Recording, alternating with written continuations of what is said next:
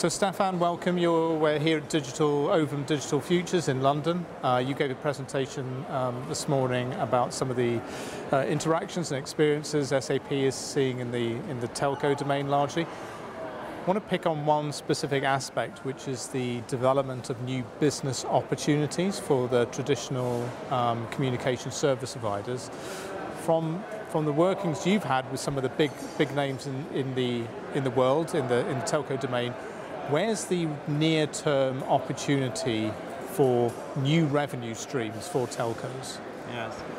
So I think we have a perspective on this. I don't know if it's the right one. If I knew. Well, it sounds like you're working with some of them on things that are actually happening and real. So that's very interesting to know about. Yes. So what we're seeing. So we're working with a number of actors in the industry, and what we're seeing is a multitude of trends. So on one hand, the desire to expand the portfolio of digital services beyond core, right, to drive this revenue, and I think we're seeing a number of operators investing in home automation services. I mean, AT&T Live, for example, or others, and betting on the expansion of those convenience services that are based on digital to augment their reach. I think that it's clear that beyond this, cybersecurity services seem to be attracting a lot of interest. Investment in specific verticals like healthcare, e-healthcare, and potentially all services related to connected cars. I talked this morning about smart parking services. Might actually be an avenue to generate those revenues. Okay. On the other hand, we're also seeing a number of operators trying to find ways to drive revenue beyond connectivity in the IoT space. And I know that some people and some folks at Ovum are a little bit negative, or at least neutral, about the possibilities that carriers have to succeed beyond connectivity in the IoT space. But there is clearly a number of activities in the works, particularly focusing on establishing vertical stacks beyond connectivity in specific industries, so serving specific industries with not only the connectivity but also the related IoT-based or sensor-based solution. Okay. And I think we see a number of players trying to penetrate the oil and gas business or the utilities business or the automotive business with those IoT-based stacks. Okay.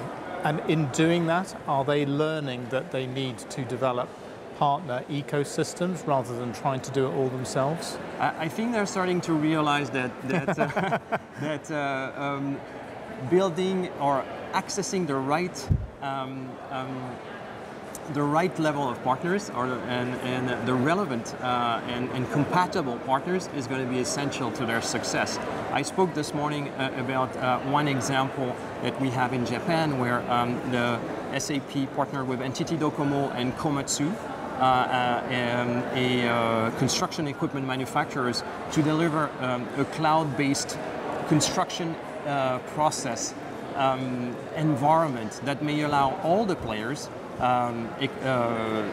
involved in the construction business, the engineering and construction business, to share data and to operate more effectively, and in the process, hopefully, to drive more revenue for NTT Docomo. Okay, so you see a continuing relevance for the communication service providers in the digital future, or do you think there's a danger that they might just become the bit pipes and the value will escape them? Right.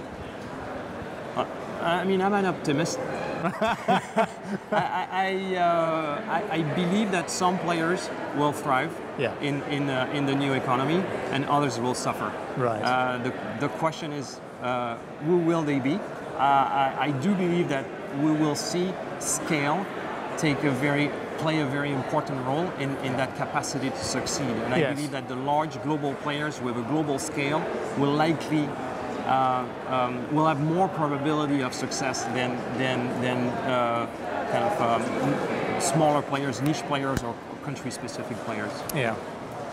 The consolidation wheel keeps on turning, absolutely. So we'll see how that goes. Stephan, great to speak to you. Thanks so much. Thank you, Ryan. Thank you.